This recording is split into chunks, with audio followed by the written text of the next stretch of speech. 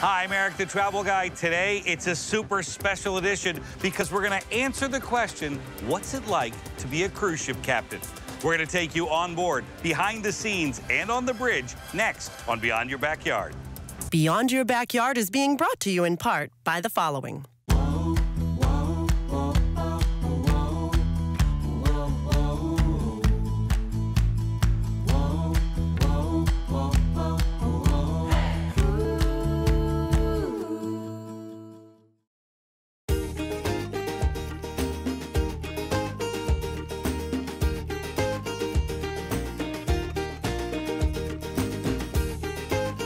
With Phil, there's only one. My name is Erik Hastings. Yeah, that's me. And for as long as I can remember, I've always loved to travel, and I still do today. But you know what I've learned? There's so much more that brings us together than divides us. Which is why I've made it my mission to do the very same things you can do, but to take you beyond the experiences, to uncover the soul of every place we visit. Let me introduce you to the people, the places, and the secrets that remind us how exciting it is to share with one another, to understand one another, and to realize just how connected we really are. I am Erik the Travel Guy, and this is Beyond Your Backyard.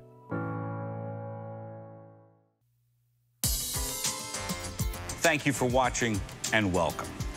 As you know, each week we learn more about fascinating places all over the world, from big cities to quaint towns and villages, all trying to capture the soul of every place we visit and hopefully inspire you to do the same on your next vacation. As you can imagine, we rack up thousands of miles getting to these places on airplanes, on foot, in cars, on trains, and cruise ships.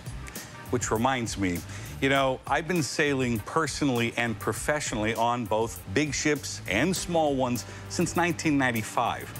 I know, where does the time go? But each and every time, I'm always interested in the most senior officer on board, and that, of course, is the captain. On this particular episode, thanks to the generosity of Carnival Cruise Line, we've stepped on board Carnival Horizon to meet and learn more about and walk in the very footprints of Captain Vincenzo Elcaras. If you've never sailed before, I'm certain you will love learning more about and seeing this fascinating life at sea, both on the bridge and off. Let's get started. According to the Cruise Lines International Association, the cruise industry is a multi-billion-dollar business. As of today, there are more than 50 cruise lines, with ships sailing oceans and rivers around the world. Just about every type of sailing experience can be found in today's vast cruise market, from sightseeing tours to private yacht rentals to massive megaships.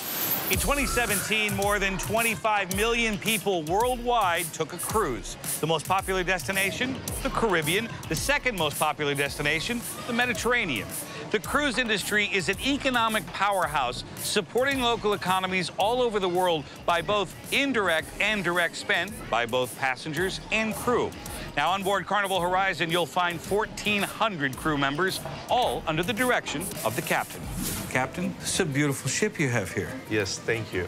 And you have been on the sea how many years? On the sea, I've been more than 30 years. You still love it? I love it like it was the first day. Why? First of all, I'm born in a place where the sea it's around me all my life, and I grow up in a family where they love the sea. And like 14, 15 years old, when I started to go to the high school, I thought that's what I want to be one day. I want to be a captain. So I spend all my times on the books, work hard, study hard, and I was able to realize my dream. Passenger vessel, shipping vessel, did you know what Yes. you wanted to captain? Yeah. My father used to work on a passenger vessel, so we always live with the culture about passenger ships. Then I spent all the 32 years on the passenger vessels. I know you work out every day, almost every day, right? Every day, yes. Very important. Yes, it's very important to be fit, mentally fit, and physically fit. Do you ever leave the ship? Can you leave the ship? Oh, of course, yes. Do you? Yes, sometimes I take a walk outside. I have a staff captain who is the second in command of the vessel, and will take the responsibility of the ship when I'm away from the ship. But I take sometimes a walk just to relax, to get some fresh air. Should we go take a little walk? Yes. Where are you from? I'm from Italy. Yeah? Sicily. From Sicily, really? Yes. How long do you spend away at sea? I do 3 months on board, 3 months off. Wife? Yes. Yeah? But she's used to that schedule, yes? Yes, we used to do worse period on board. Means in the past I used to do also 6 months on board, 3 months off. You know, 3 and 3. It's great doable. schedule. Yeah. When I'm home, I like to do teaching to some of the schools, private schools. I do that. Really? Yeah. What else? And then I do training for the new officers. They want to take your trainings. Of course, when I'm home, I have a lot of things to do also, like stuff that my wife tell me to do it. Well, sure, I have to do it. Wait a minute, you have a honey-do list? Oh, of course. Yes, I have a list like you have to clean this, you have to paint this, you have to maintain this. Captain, wait a second. Are you saying you go home and you report to another captain? Oh, of course, the captain wife. Captain wife, of course. That's brilliant. What time do you start your day in the morning? This morning I wake up around 5:30. Okay. And I came on the bridge at 6 o'clock. Started at 6 because we were going to arrive here in Grand Turk. Yes, at the 7 we were alongside. Got it. So then things really ramp up in terms of the activities. Yes. So chronologically here in your day, you have lunch. Do you eat with other people or do you eat by yourself?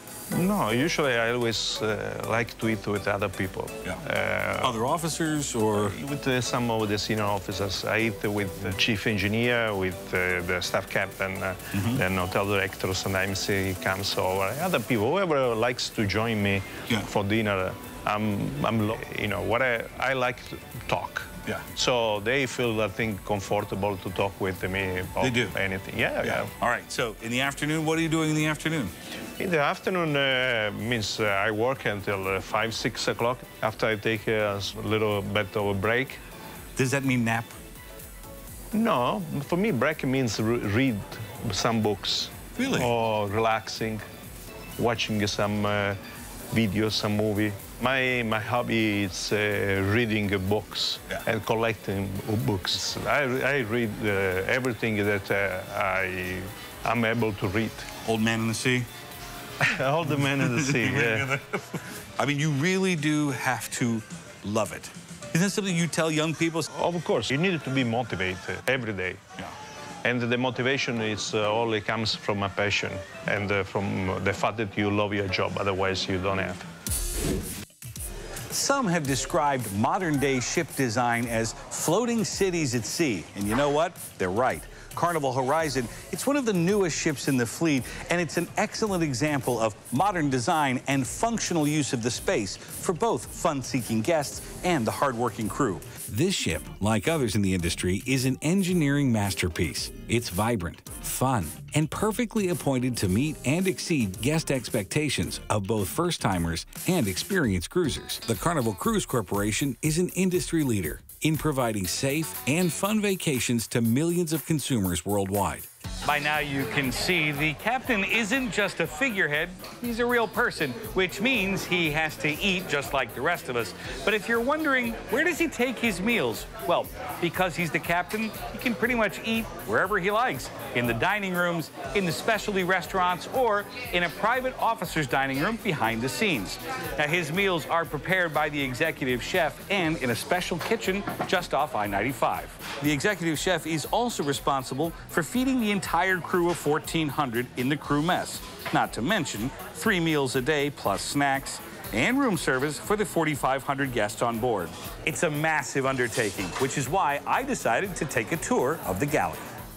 Hey, Skalky, good to meet you, man. Very nice to meet you, Erik. This is going to be an amazing tour. Where are we starting? What is this called? This is the I-95. It's basically the main highway for the entire ship back-of-house operations. All right, well, we're on Carnival Horizon. Does that mean that other ships have different highways? No. They all call the I-95. That is actually as the same with Carnival. Everything is a standard across the fleet. So any ship you go, you ask them, where's the I-95? The guys will be able to tell you. Guests are not allowed back here? Guests are allowed back here only during the debarkation on ports. When they actually get off, the gangways are located on deck 0 because it's basically the water line of the ship. Yep. And that's where the gangways are located. But for the remainder of the voyage, this is basically restricted access for crew only. All right, we're going to start provisioning, right? Provisioning, all right, let's yes. go. Well, all right.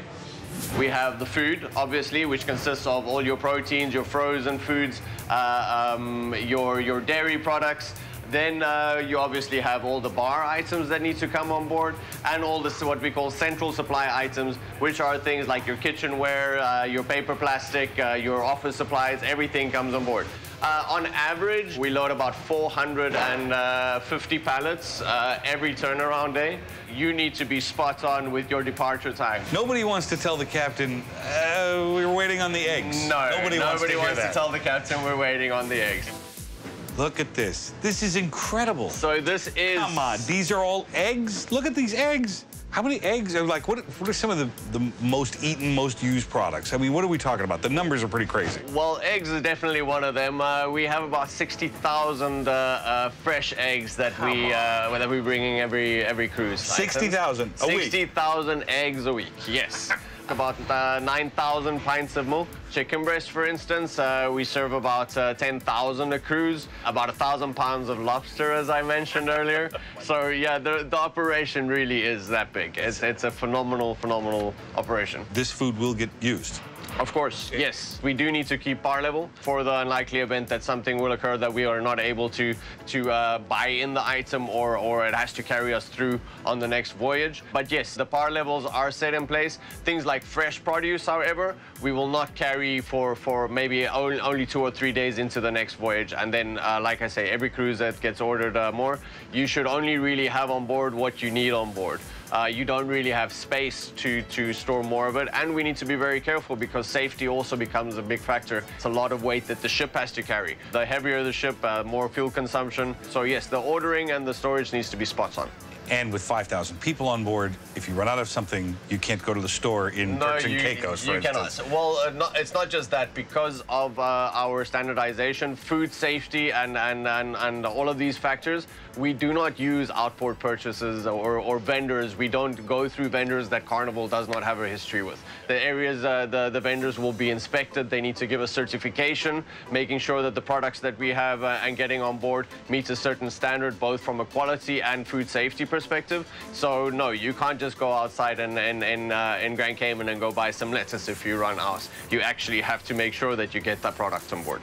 So this is the main galley. It's where all the magic happens, basically, on a day-to-day basis. It's the biggest part of the culinary operation, or the food operation.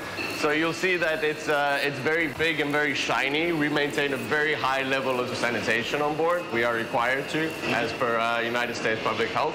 We have 2 unscheduled inspections a year, and a pass rate of 87. So Carnival has a fantastic record on maintaining very high sanitation standards. So over here we've got the chef table, up to 16 guests, and it really is a fantastic experience. So this is the garde manger section, or the cold appetizers section. What's up, fellas? This is, like I said, where all the cold appetizers, the salads, the cold soups, everything gets prepared from here. Because we are such a massive operation, serving up to 4,200 guests on a formal night for dinner, a lot of preparation, a lot of attention to detail that goes into prep.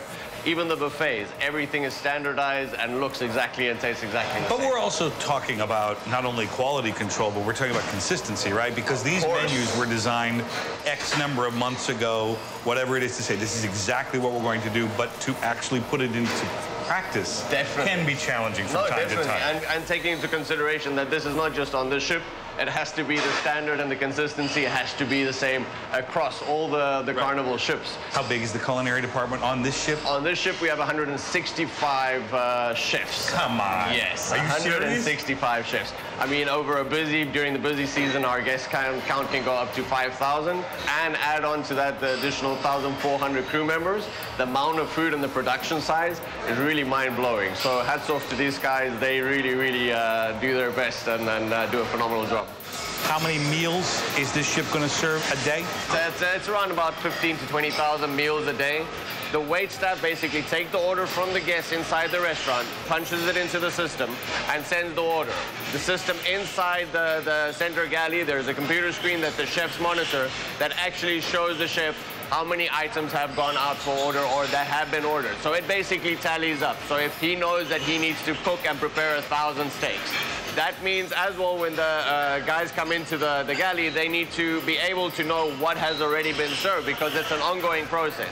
So when the wait staff pick up their food and go down the line, they actually fire out the ticket. It's got a little barcode, and this actually tells the system, okay, the guy has picked up this many steaks, and it subtracts it off the count for the chefs inside the galley, so they actually know what is left. That way we control the production, and we don't end up with a lot of wastage. Every station would be serving a different item, and the wait staff basically will join the line, put their tray down, and basically just move down the line and pick up. But then also the guys are putting the plates up as the line goes. As somebody picks up, they put another one. Obviously, if there is nobody on the line, they will not plate anything else. They will put it because the food needs to go out fresh and hot. Because they can't plate things and put them in a hot box. No. Because if they do that, it will actually lose the quality. It'll lose quality quickly. Oh, the smell has changed. Oh, it does, right? It's yeah, like every I wish you could smell. The smell has changed. The smell that you're smelling at the moment is our pastry section. This is probably one of my favorites. This is where the magic happens of all the cakes, all the sweets comes from here. Definitely. Of course, the bakery section. We make all our danishes on board. We actually bake our own croissants. We bake our own apple cinnamon pastries, our custard danishes. They really, really are fantastic.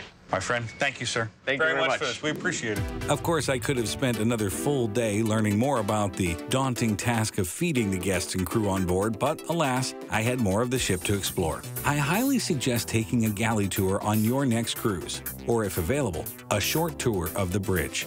As the captain and I continued our conversation, I asked him more about his hands-on management style. The decisions, all of them, eventually end up on your desk. Correct? The majority, yes. Yeah. For docking, for sure, I'm responsible, definitely responsible. Then, of course, there is many other activities every day, and I rely much on my people, the managers and the department head here, who they are doing a great job. Of course, they always report to me, they always inform me.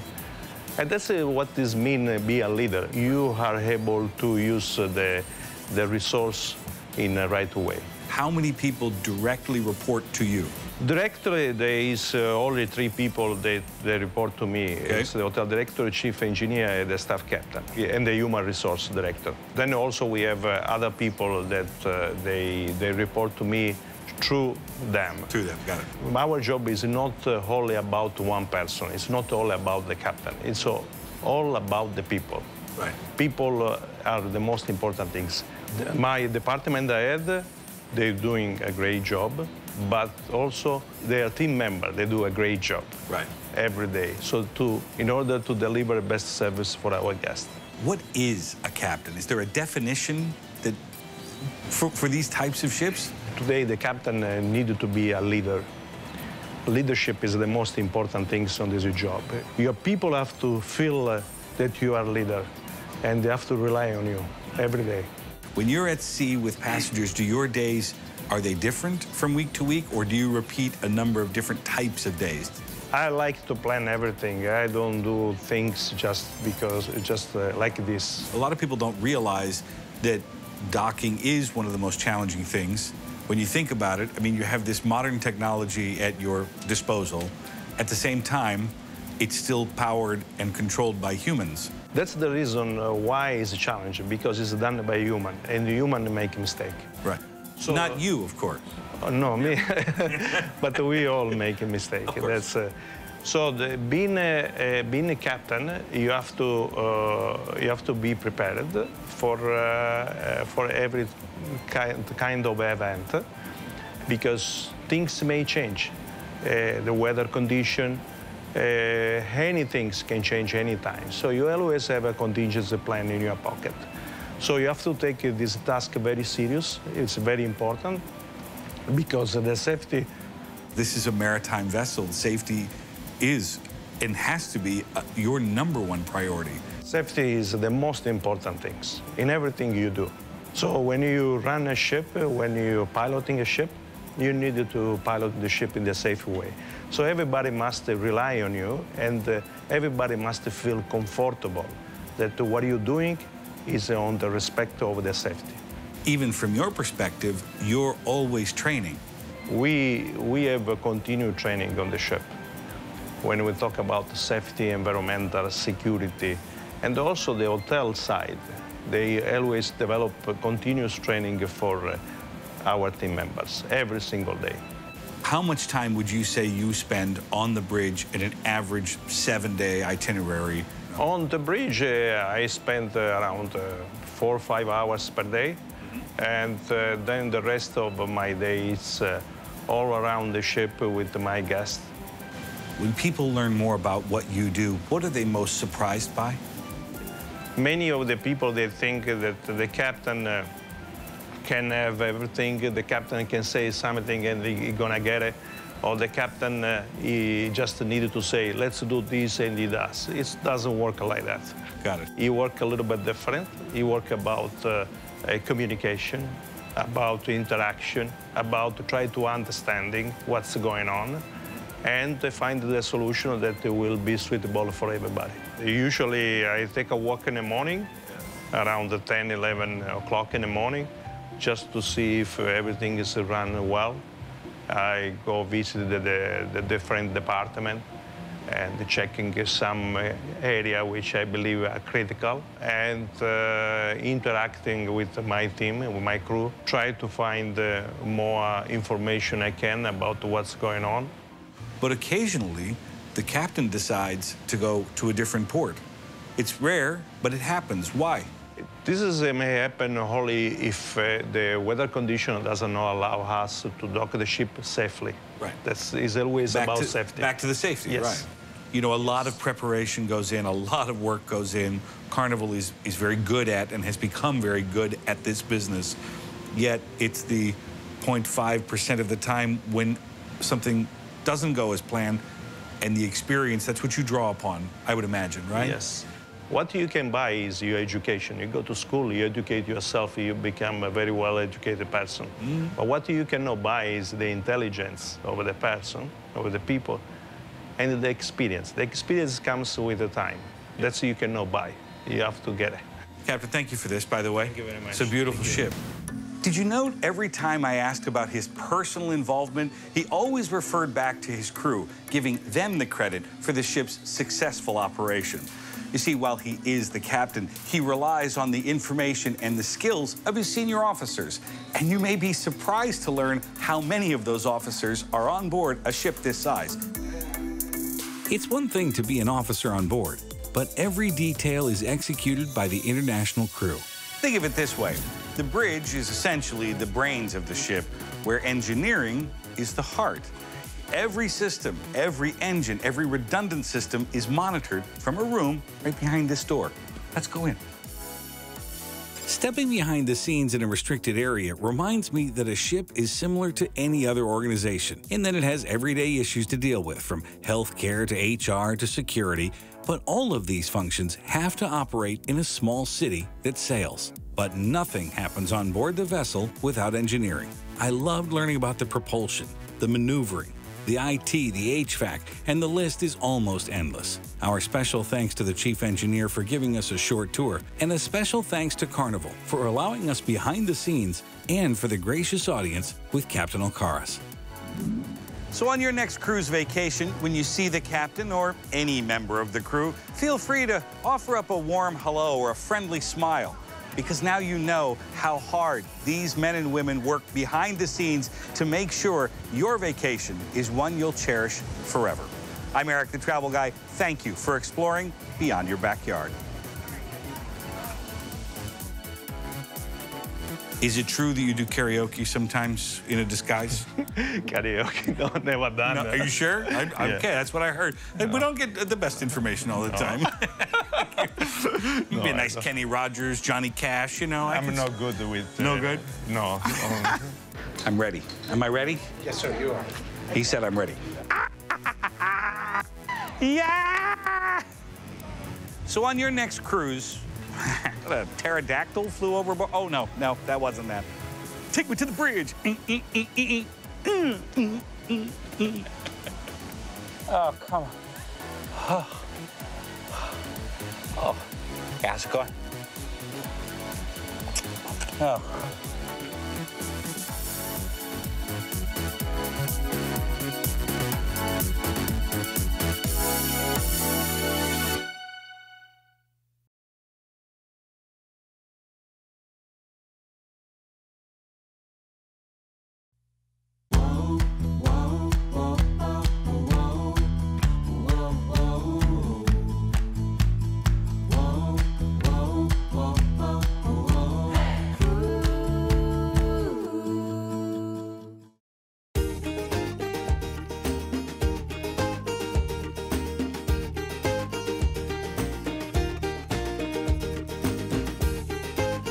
With Phil, there's only one. Hi, I'm Erik the Travel Guy. You know, I've been exploring the world professionally for more than a decade, and you know what I've discovered is that fantastic experiences await you in every corner of the globe, but you don't always have to travel that far to uncover them. So join me each week as we go on and off the beaten path, learn something new, and sample delicious cuisine. We're exploring beyond your backyard.